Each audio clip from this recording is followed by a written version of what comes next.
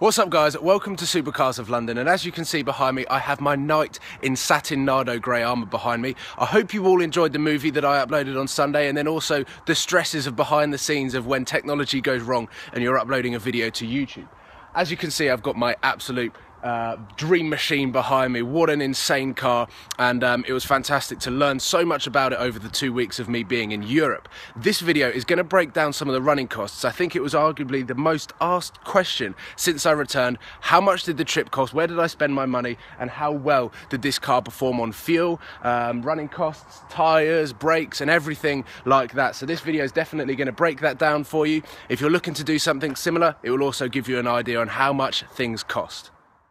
So to begin with, let's talk about where the money was spent. Number one, a lot of it was spent on fuel. And then of course, number two, it was a lot on hotels. We stayed the night in Grenoble, Lake Como, Austria and Cologne twice before driving home. And then there's also all of the mini little bits that you pay for as well, like the ferry over, then the Euro tunnel going back, food and drink every day, parking during the night, and then out in Monaco, every single day I drove the car down to Top Marks and I parked in either the casino car park or one of the other car parks like Grimaldi or things like that. But the thing is, with Monaco compared to London, parking is so cheap and also so easy.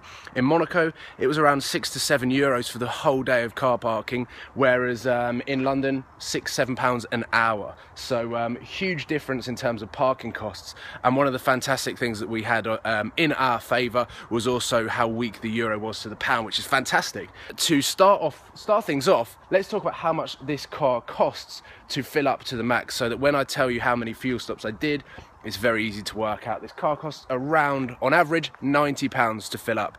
It's approximately an 80–85 litre tank.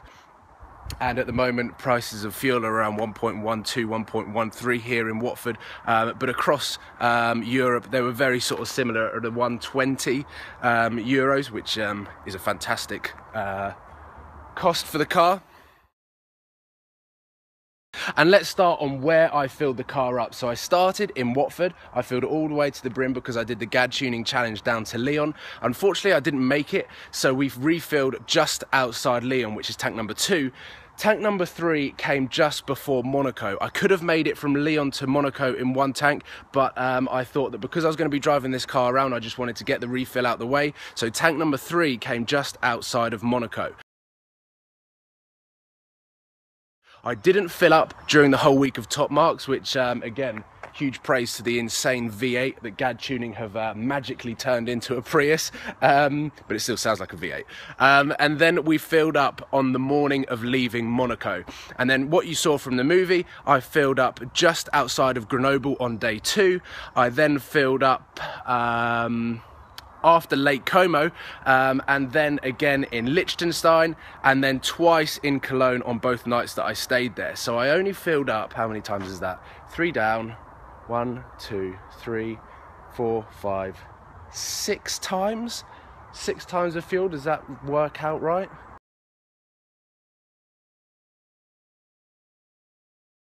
So we've covered fuel, and in this car it is insane. And by all means, if you're going to be doing a road trip in a car that's got a slightly smaller engine, then you can start cutting costs in terms of fuel. But then if you're doing it in anything bigger, like a Murcielago LP640 that someone might do in the near future, I don't know who that could be, then you're looking at even steeper fuel costs.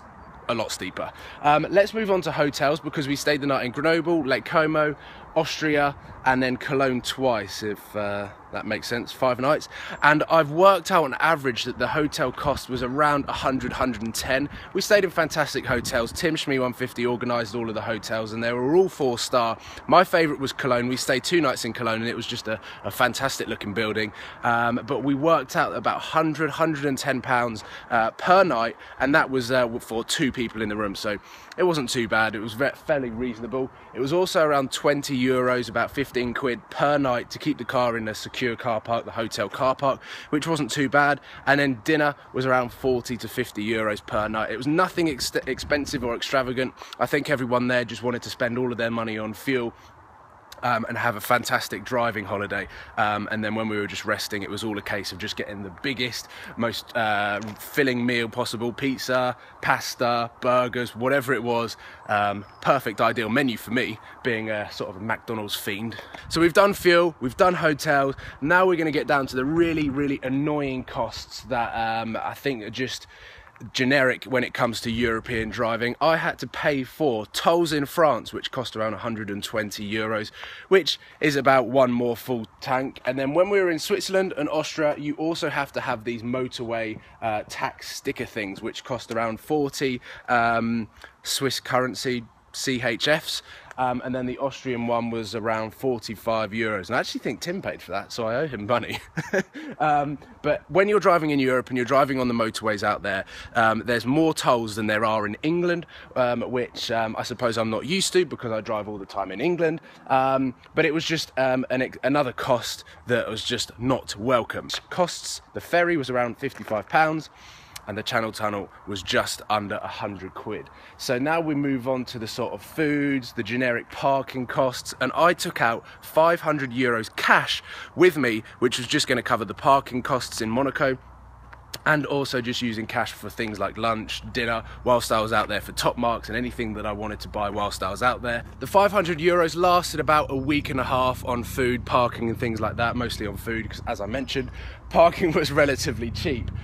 So overall, I had a fantastic trip. I spent just under £2,000, and that was really based on that 2 weeks. There was two people, myself and my girlfriend. You may have seen her in the wing mirror of the movie. A lot of people have spotted her. So when you start splitting that times two, like I said, if you've got a less thirsty car than this, you can do a fantastic 2-week Euro road trip for something very reasonable. And if you're sort of driving a petrol head, then 1,500 quid, 1,500 quid, £2,000 split down the middle is actually a very cheap 2-week holiday. And like the weather that we got in Monaco, Lake Como and the south of France was just amazing, between 23 and 27 degrees on every single day. And it was only when we started getting closer to the UK, as you saw in the movie, that the weather started getting a lot worse. So this car has massively outperformed my expectations of what it was going to be. The Quattro system is insane. I feel like I would love to do a car review out in the French hills or the Italian hills or wherever it is, and I'm fingers crossed going to be going back to Monaco very soon, and not in this car either. So whatever car I'm able to take, it will really be interesting to do a review about what it's like to drive a real car in real roads, because here in England I've just realised that you can't take cars to the limit. You can't even take them to 30% of what they're capable of doing. This is by all means not the last time that I'm going to be doing a road trip, and I think I've got it in my head that I would love to do one every 2 months. Would be absolutely fantastic. So that's definitely a plan of mine, and I'm going to get sort of planning and putting those plans into actions as well, so I can create some really cool content for you, not just in England, not just with this car, and then at the end of it all create another movie. And I just would love to do that for YouTube. I think that would be the dream, the absolute dream. So I hope you guys have enjoyed this, and sort of I've summarized what the costs are in general. If you've got any questions or if you've got any more sort of hidden costs that I've forgotten about, then please let me know. First things first, I didn't go into the casino and spend my own money, so there wasn't any costs there.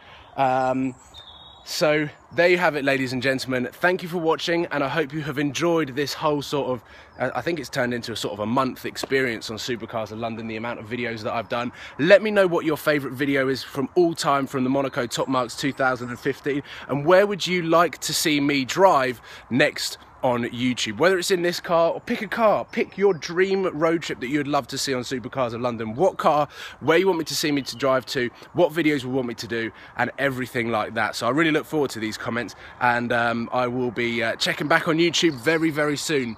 This week I'm going to be doing an upload of an update of what's going on the Supercars of London channel over the next sort of 2 weeks or so. I'm starting to feel out of breath now. But there we have it, ladies and gentlemen. I look forward to seeing you very, very soon. Thank you for watching. Make sure that you subscribe if you don't, for so much more cool content to come. Oh God, I'm cocking up the outro. I will see you very, very soon. Take care, guys.